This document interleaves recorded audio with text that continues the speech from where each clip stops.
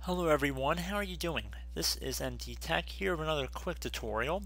In today's video, I'm going to show you guys what should hopefully be a quick workaround if Cortana is not working properly after you've upgraded your Windows 10 computer, or perhaps you're coming from Windows 7 or Windows 8, you just upgraded to Windows 10 and Cortana is experiencing some issues. This tutorial will be for you. So without further ado, let's jump right into it. And the first thing you want to do is identify what drive Windows is installed on. If you're unsure, what I'd recommend doing is heading over to the Start button and type in this PC. Best Match should say this PC right above Desktop App. You want to left click on that. And now whichever drive has a little Windows icon right above it, you can see like a hard disk right here, should have a Windows logo on it. So you might have multiple drives listed here, but whichever one has a Windows icon should be unique. There should only be one of it, and it will likely be the C drive, but I can never say 100% certainty.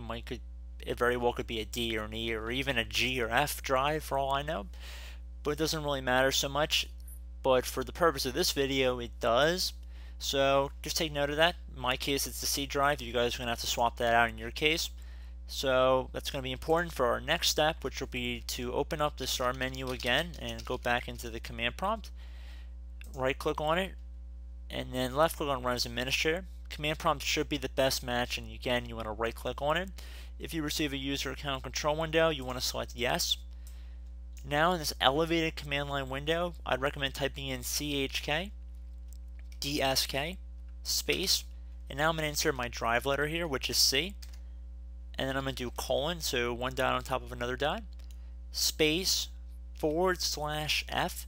So again, CHK DSK space C colon, another space /F. Now you want to hit enter. And now you will not be able to run this scan while the computer is on, because obviously Windows is installed on the disk that we're trying to run the scan on, so it kind of has to go outside of the operating system to a certain extent. So I think that's probably the best way to explain it. But in order to initiate the scan for the next time we restart our computer, we have to type the Y key right now. So again, the Y, the letter Y, and then hit enter. It should say this volume will be checked the next time the system restarts. I'd recommend closing out of any windows or programs you have on your computer, restart your computer, and hopefully that will fix your issue.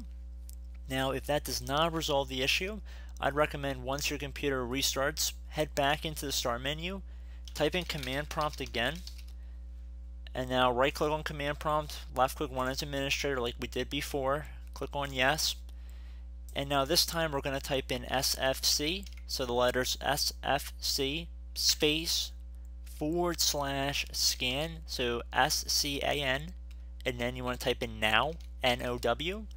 So keep in mind there's two N's here, so it's not like the one N is just part of the scan and the now. There's actually two N's. It's like two words in one, basically. So they're just basically put together even though they're two separate words. And the /, there should not be any space in between that and the scan now.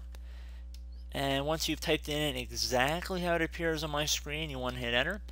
Now this will begin running a system scan. It will take some time to run. Just be patient. I would recommend that you restart your computer when it's done scanning, and then hopefully that should resolve the issue as well if the first one didn't work for you or didn't have the ideal results that you were looking for. But I do hope this brief video was able to offer you guys some help, and as always, thank you for watching this tutorial, and I look forward to catching you all in the next video. Goodbye.